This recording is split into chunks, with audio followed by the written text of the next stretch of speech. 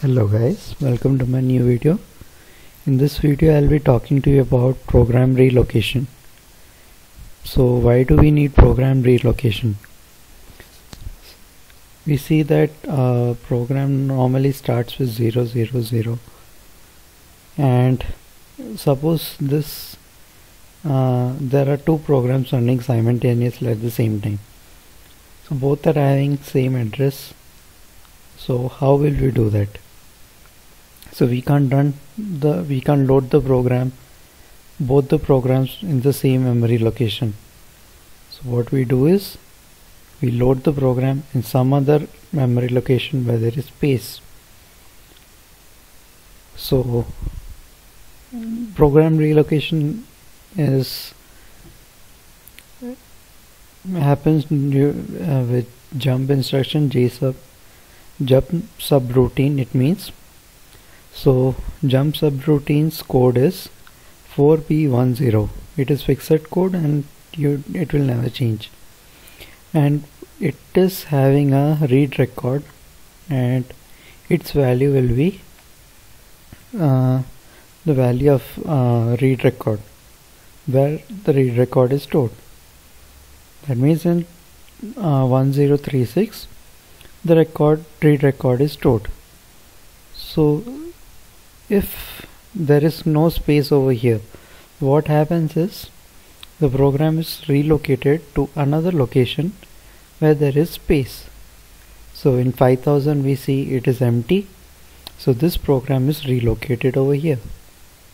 So when there is jump subroutine instruction, it adds the starting address with 1036 and we get 6036, and that will be the address of the read record.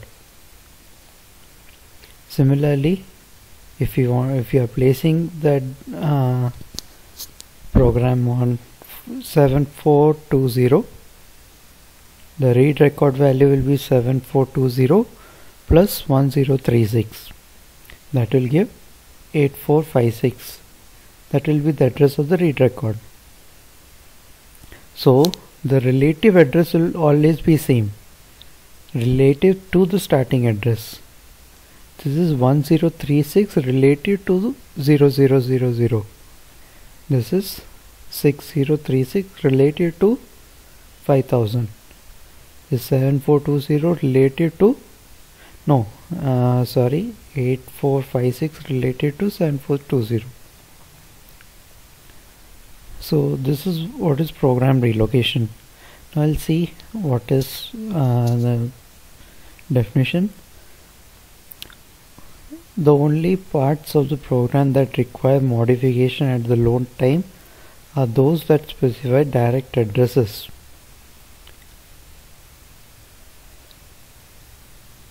Direct addresses, you will see the address specified over here is direct address. Only here modification is needed. The rest of the instruction need not be modified because it is PC relative and base relative, so we need not modify other instructions because PC will first contain 5000, then it will add 2 bytes. Say one instruction is 2 bytes, it will add 5002, 5003, 5004. Then when it comes to 5006, it has to jump not to 1036 but it has to jump to 6036. So here we need modification. So that's what it is said over here. Direct addressing needs to be modified. From the object program, it is not possible to distinguish the address and constant. It is very clear, from the object program we can't distinguish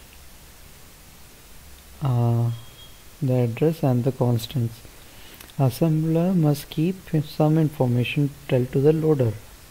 The object program that contains the modification record is called relocatable program. So how do we solve that? The ways to solve relocation program is its address is assigned relative to the start address. As I told you, produce a modification record to store the starting location and the length of the address field to be modified. Now you see modification record, one modification record for each address to be modified. The length is stored in half bytes. That means usually it is stored in 1 byte. It will be 4 bits, that is half bytes. The starting location is the location of the byte containing the leftmost bits of the starting of the address field to be modified. That means we see that you see over here, first it will be M, then 2 to 7 will be the starting location of the address field to be modified related to the beginning of the program. It means 2 to 7, that means 6 what you say 6 location address locations will be for from where the modification record is to be done, and the next 8 to 9 will be the length of the modification record in half bytes. We see here we need only 1 byte. Usually it is 2 bytes. In the previous video you would have seen is 2 bytes. So in this we need only 1 byte, not half a byte. That means 4 bits. From this diagram we can see how it looks in the object program. It is mapped from here. We see the address over here and the length over here. It is mapped to the address. So this is how relocation of program is done. So I hope it is clear. If you have any doubts, please comment, and if you want any topics in which I should make video, please tell me, and don't forget to like, subscribe, and don't forget to share this video if you understood. Thank you.